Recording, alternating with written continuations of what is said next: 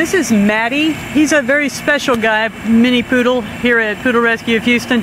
He was found and brought in by a Good Samaritan, and his mats were so tightly bound that he almost lost his right front foot. However, Sugarland emergency vet saved him, and then the vet tech and the director here followed up on treatment and saved his foot, which is now fully healed. You can see a ridge line where it was cut, but he's all healed back up. He's almost finished with his heartworm treatment. So this youngster, 2 years, 10 pounds, has got a nice prospect for a nice full life ahead of him.